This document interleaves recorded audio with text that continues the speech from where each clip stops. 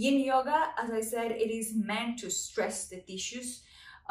So by propping, we take that away. We take away the action of gravity in the pose.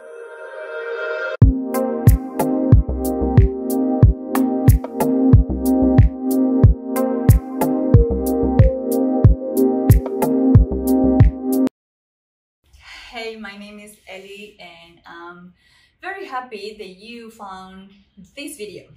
Today I'm going to be talking about what is not Yin Yoga. I already have a video when I talk about what is it, but now I would like to say what is not. So unfortunately, Yin Yoga is not a system that is quite established and structured so we can easily say that is Yin and we can practice Yin Yoga like this anywhere in the world and we will know that that is Yin Yoga. Yin Yoga is a pretty open kind of style of yoga. It's not new though, okay? I have another video when I explain a little bit about the history of Yin Yoga. It's not a new style of yoga, but the name is quite new for us. So, because it is not a system, it's not a structure as other styles of yoga, a lot of people have decided to add things here and there, to teach in certain ways that are not necessarily Yin-like or part of the idea of a Yin practice. So, what is not Yin Yoga, for example, is restorative.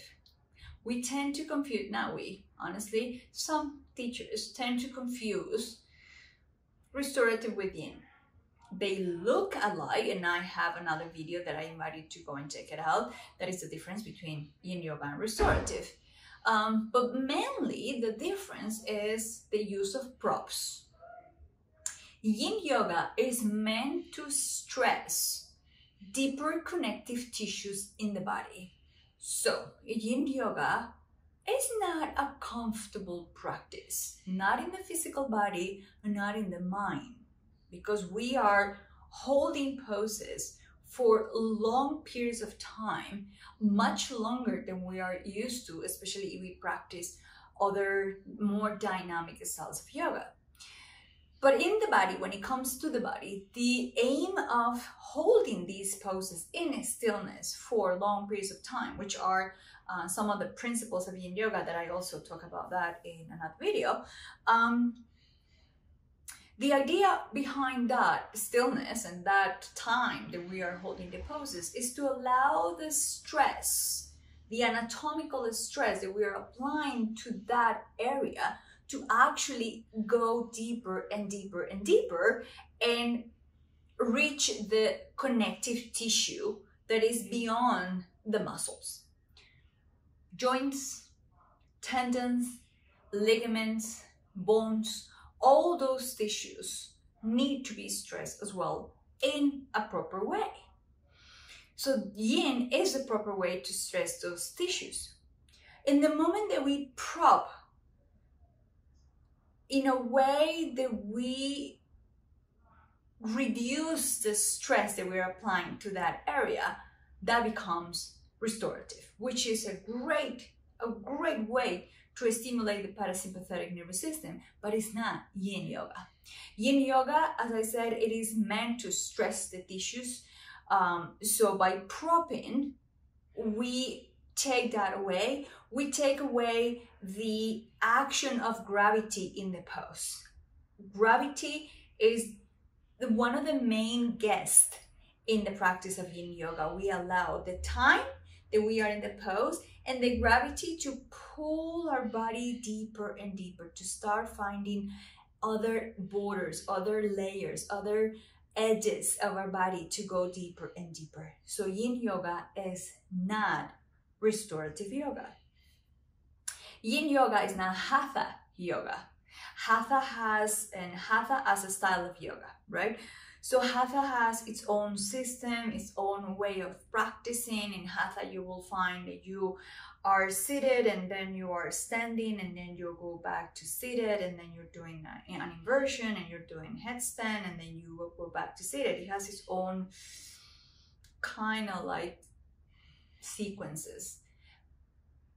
So even though Yin Yoga wants to go back to that natural way of practicing asanas on the floor to train our body to be comfortably in stillness for longer periods of time while you're seated trying to achieve the state of meditation, is definitely not Hatha.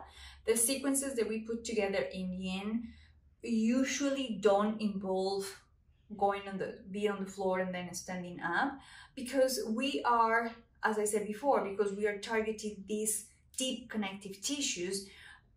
They're usually plastic, right? They're hard. So when you are applying this stress, they kind of get like mushy, soft, vulnerable. This is what we want this is actually what is going to happen in the short term, because what we want in the long run is these tissues to get resilient and to get stronger and to absorb the shock and to absorb the stress from the daily life in a better way and being healthier. So Yin Yoga is not Hatha, Yin Yoga is not restorative, Yin Yoga is not a relaxation, it's not a relaxing practice, it's not for relaxation. People sometimes, when they have been practicing more dynamic styles of yoga, they're like, oh, let me practice Yin so I can relax. You can relax when you're finished with the practice. But you are going to be, as I said, you're going to be stressing different areas of your body, and your mind is going to get quite stressed as well, because again, we are not used to stop and be in stillness and feeling that we're not doing anything.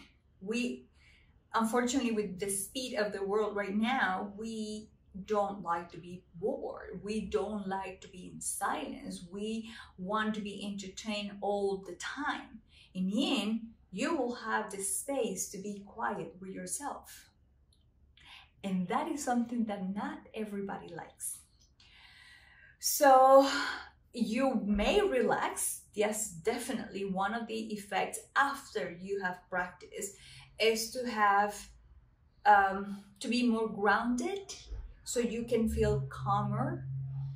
But in the moment that you're practicing, believe me, you won't relax, at least not mentally, or at least not in the way that we have learned the relaxation feels. It's not a massage that you're getting that nice, yummy scrubbing oil in your body. Not that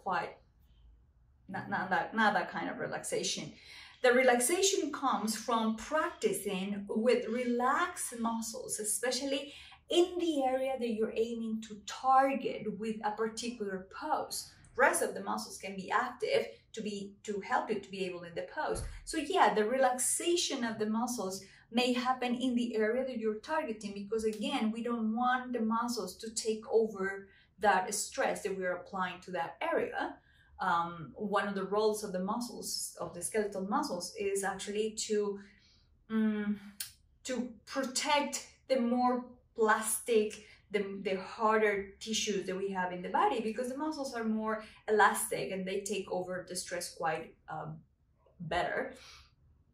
So we want them to be as relaxed as possible so the stress can go deeper, but it is going to be challenging. Honestly, Yin Yoga is a challenging practice, and the more we practice, the more we advance in the practice, the more time we want to be in the pose. So this is how you advance in a practice of Yin Yoga.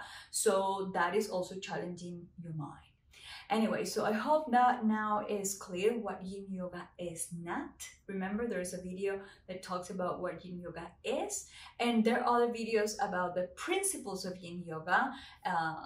the main differences between yin and restorative, and many other videos when you can keep learning about this amazing, beautiful, quite confusing maybe style of yoga, because we don't have clarity, especially because teachers out there, a lot of them are not teaching exactly yin yoga. So I hope you can keep coming back to this channel to keep learning. And if you have any question, any comment about yin yoga, about anatomy, about something that I can help you with, please leave me your comments below and I will be happy to reply to them. Till next time, bye bye.